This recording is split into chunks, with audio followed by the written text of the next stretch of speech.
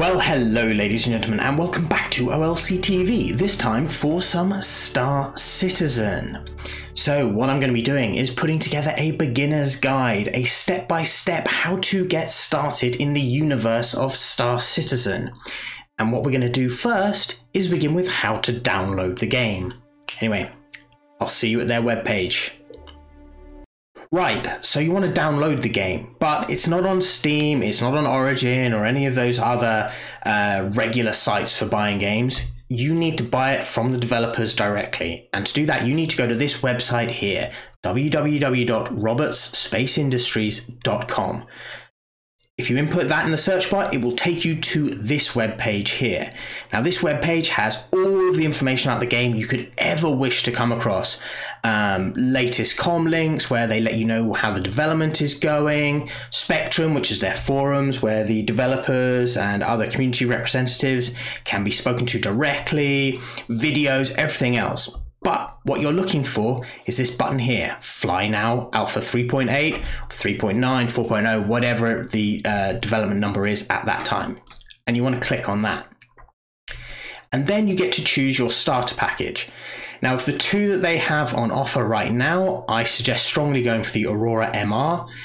If you come across a Mustang starter pack as well, the Mustang starter pack is well worth a look at. The Reliant Core is a little bit more expensive, and to be honest, I'm not so keen on the ship itself. So what I did when I got the game is selected the Aurora MR for $45. Now this will give you a hangar, it'll give you 1000 UEC in-game currency, 3-month insurance for your ship, and obviously the game digital download for the online version of the game. Now, if you're interested in the single player, you can add Squadron 42 to the package at a discount of only $20.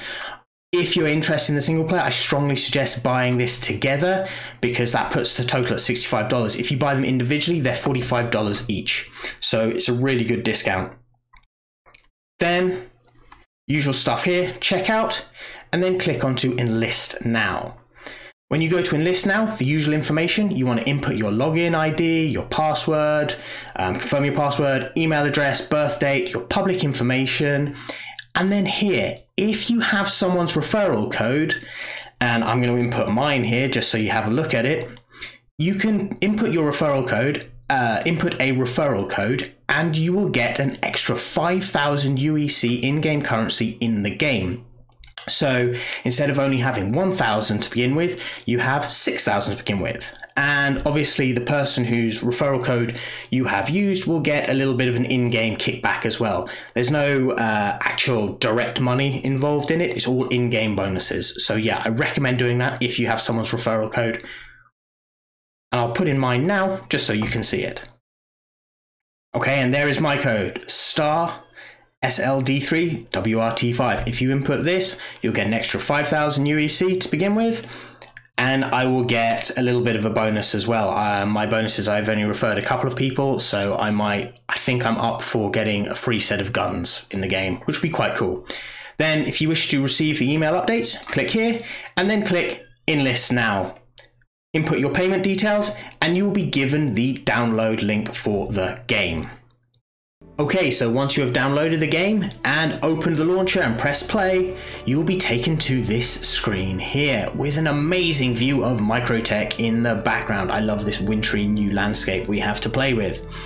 But you have 3 options staring you in the face straight away: Arena Commander, Star Marine, and Universe. Now, brief introduction to the 3 of them. Arena Commander and Star Marine are more arcadey game types. They're good places to practice your skills.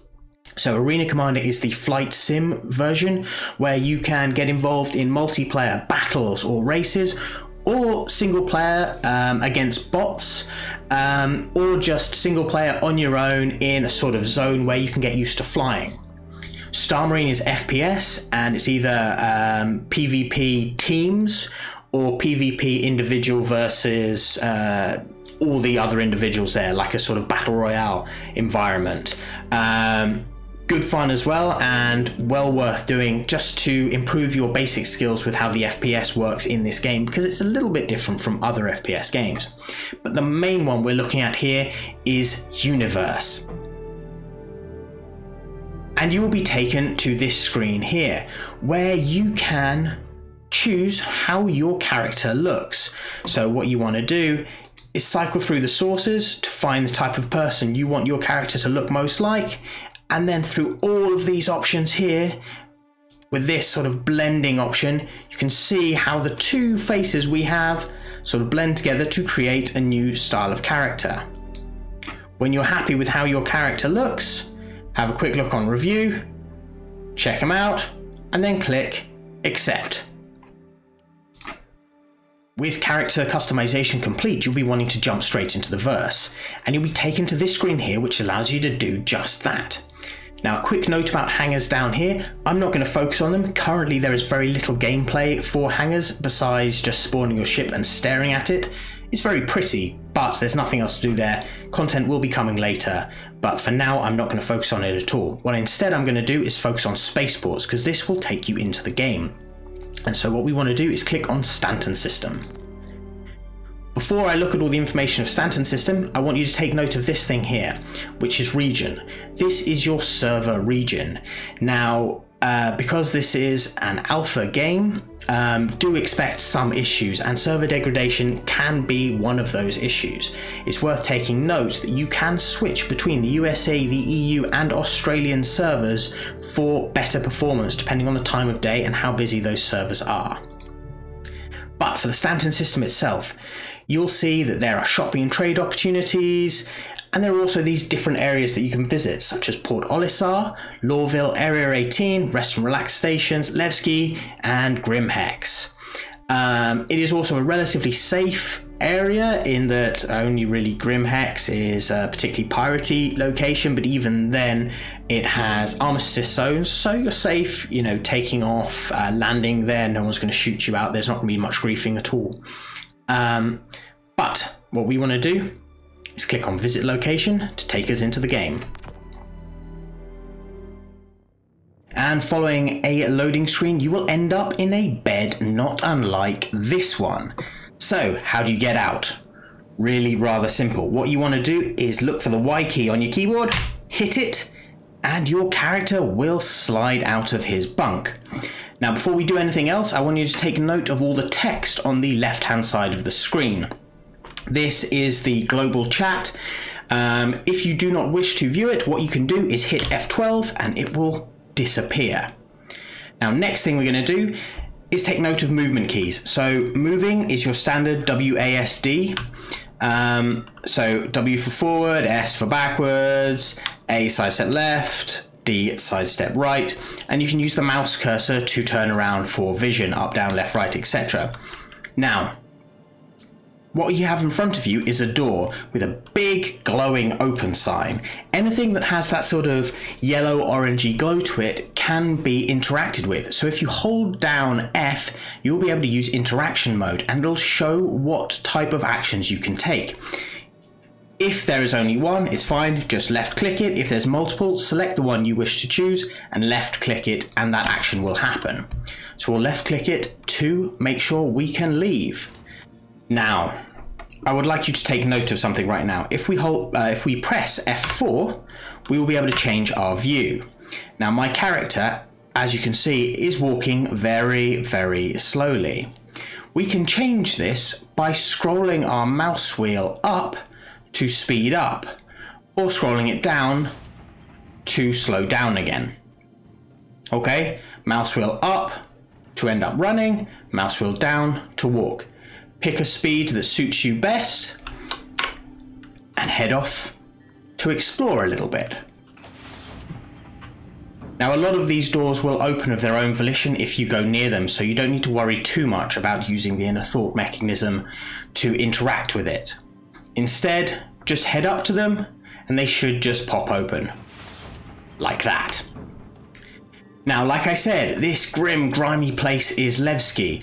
Whether you spawn here, or Port Olisar, or Grimhex, or Hurston, or Area 18, wherever, it doesn't matter.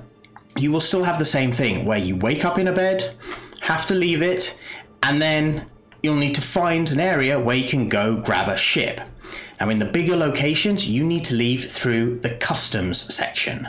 So look for signposts to customs, Follow them, head through gates not dissimilar to this everywhere you go, and you will come across a terminal like this.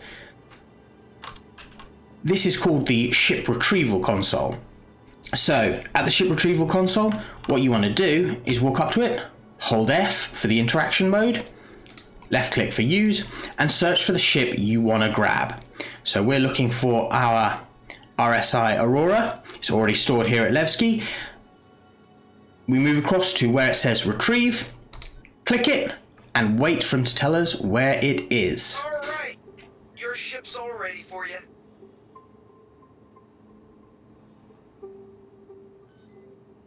So our ship is waiting at hangar 2. So we press S to back away, look for the signs for where we can get to the hangars. They are through these elevators here. We walk up, see the elevator button that's highlighted there, hold F, click to call elevator, and wait for the elevator to come.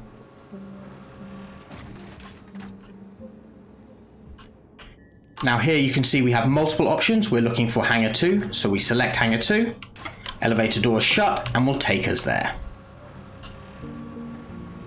And if you see, that is our pip showing us where our RSI Aurora LN is.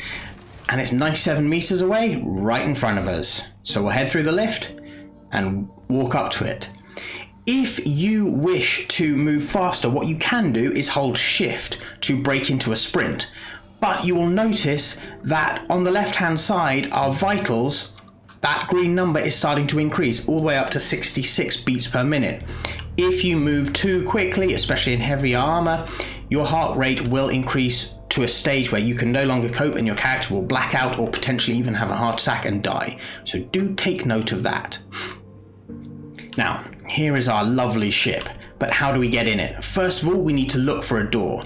Now for the RSI Aurora, it's pretty obvious that this is the door, but on other ships, it's a little less obvious.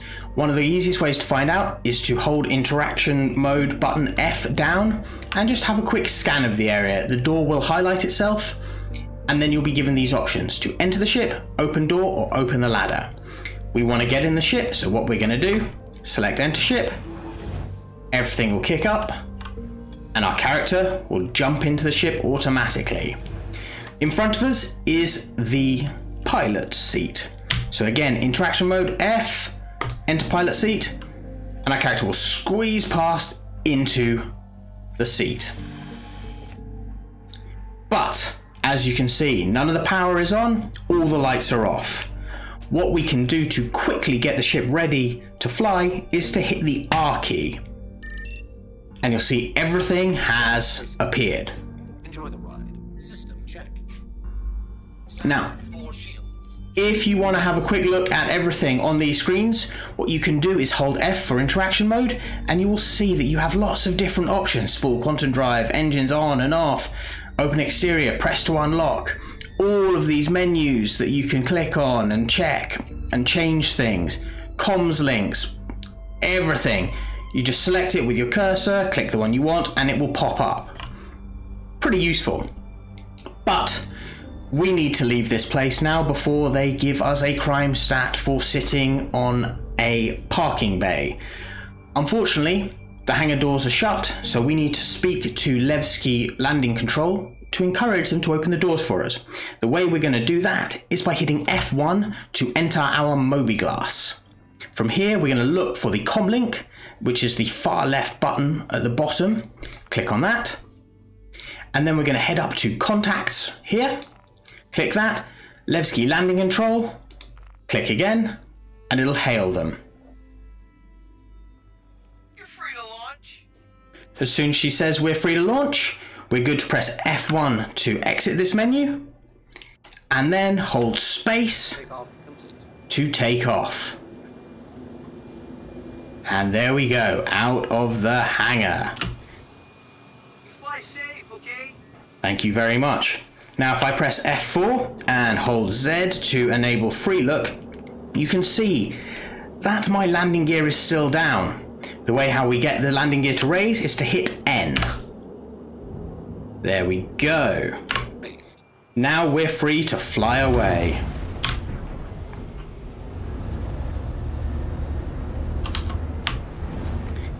Now, if you hold W just like you would for movement, you will start to accelerate.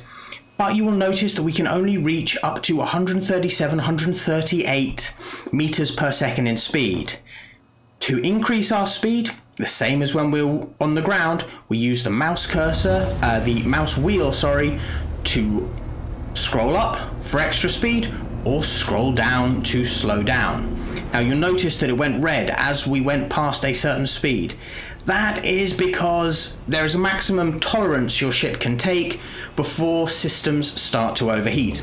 So bear that in mind when traveling quickly. You'll also notice that if you let go of W, your ship will slow down to a halt. One of the things you can do to prevent yourself from needing to hold down W to go everywhere is to hit the C button. This will enable a sort of cruise control where your ship will go to the speed you have set it to go at. So if I say I want to travel at 201 meters per second, it will hold it at 201 meters per second. If I say I want to be less, it'll go down to less. Should you wish to turn that off, just hit C again and your ship will slow to a halt. Now, otherwise, ship controls are pretty similar to how it works on ground, where W is forward, S, although is not straight up backwards, but it will slow you down. A allows you to shift to one side. D allows you to shift to the other side. As you move, you can see we're moving very slowly to the right now. And if you hold S when you're in a stopped position, you'll be able to travel backwards with your boosters. But of course, now we've got this ship and we're leaving Levski, we don't want to hang around here. We want to find a new destination where we can pick up some missions. So what we're going to do is hit F2 to take us to the star map on the Mobiglass and scroll out with the mouse wheel. Keep scrolling out and you can see Delamar, this is where Levski is, but we want to be even further out than that. So we'll keep scrolling back and scrolling back and scrolling back until we start to see the greater picture. And here we go.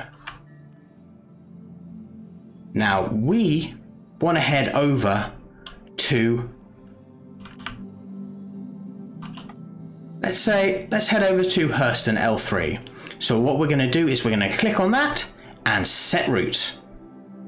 The route here has been set, you can see Hurston L3. There's the fuel required, there's the current fuel we have. We press F2 to leave this, and then we're going to press B to start spooling our quantum drive and look for this little triangle up in the top of our screen to find where we need to head off to. And there we have it. When you end up going over it, you'll see our ship starts to calibrate. When the calibration is complete and the spooling is complete, what you need to do then is to hold B and your ship will begin to hit quantum drive. And there we go, ladies and gentlemen. That is how you wake up on a new planet, find your ship, and set off on your first flight. Thank you very much for joining me, ladies and gentlemen. I hope you've enjoyed this first stage tutorial for Star Citizen. If you have, please feel free to leave a like and comment down below. It means the world to me. And I look forward to seeing you next time when we talk about how to complete our very first mission. Thank you very much for joining me. Bye-bye.